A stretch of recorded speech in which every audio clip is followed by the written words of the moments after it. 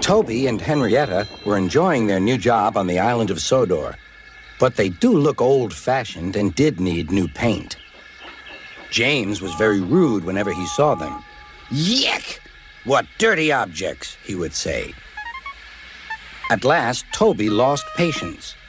"James," he asked, "why are you red?" "I am a splendid engine," answered James, "ready for anything. You never see my paint dirty." "Oh," said Toby innocently, "that's why you once needed bootlaces, to be ready, I suppose." James went redder than ever and snorted off. It was such an insult to be reminded of the time a bootlace had been used to mend a hole in his coaches.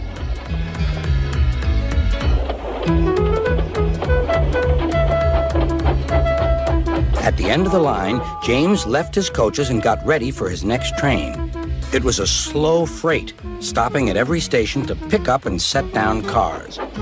James hated slow freight trains. Dirty cars from dirty sidings. Yeah!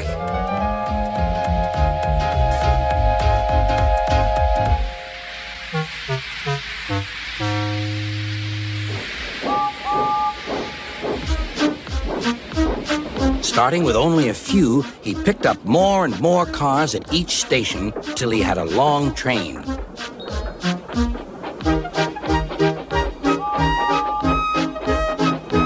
At first, the freight cars behaved well, but James bumped them so crossly that they were determined to get back at him. Presently, they approached the top of Gordon's Hill. Heavy freight trains halt here to set their brakes. James had had an accident with cars before and should have remembered this. "Wait, James, wait," said the driver, but James wouldn't wait. He was too busy thinking what he would say to Toby when they next met. The freight car's chance had come. "Hurrah! Hurrah!" they laughed, and banging their buffers, they pushed him down the hill. "On! On!" yelled the cars. "I've got to stop! I've got to stop!" groaned James.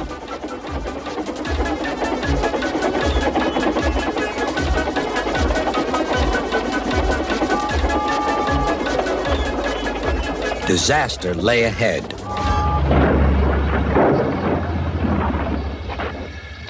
Something sticky splashed all over James. He had run into 2 tar wagons and was black from smokebox to cab. He was more dirty than hurt. But the tar wagons and some cars were all to pieces.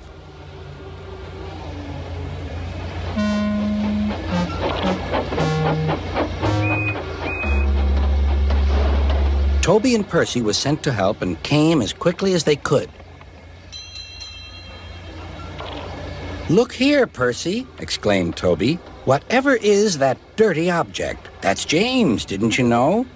"It's James's shape," said Toby. "But James is a splendid red engine, and you never see his paint dirty." James pretended he hadn't heard.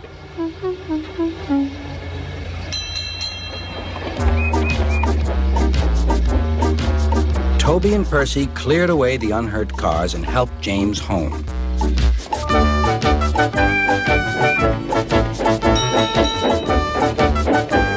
Sir Topham Hatt met them. "Well done, Percy and Toby." He turned to James. "Fancy letting your cars run away. I am surprised. You're not fit to be seen. You must be cleaned at once. Toby shall have a new coat of paint." "Please, sir, can Henrietta have one too?" said Toby. "Certainly, Toby." "Oh, thank you, sir. She will be pleased." All James could do was watch Toby as he ran off happily with the news.